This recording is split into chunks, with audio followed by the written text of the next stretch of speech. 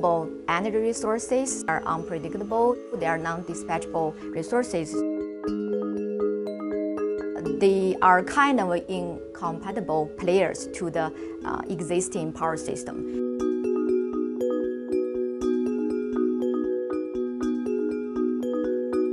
The goal of our research is to develop enabling power electronics control technology to facilitate integration of all of these distributed energy resources to maintain system stability with minimum human intervention.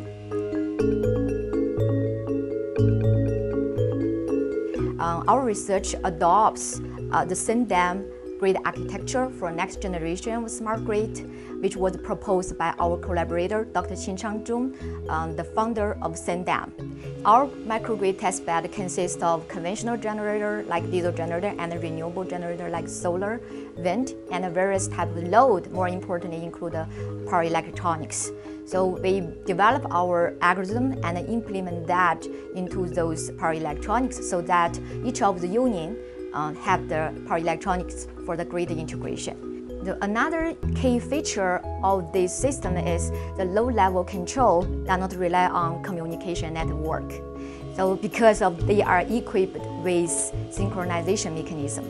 So in this way, the huge investment can be saved for communication network or even cybersecurity.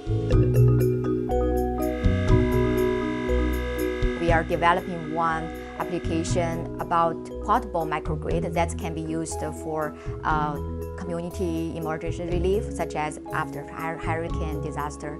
So then we can deploy those renewable energy system, using maybe ground vehicle or maybe air vehicle to deploy that electricity to victims.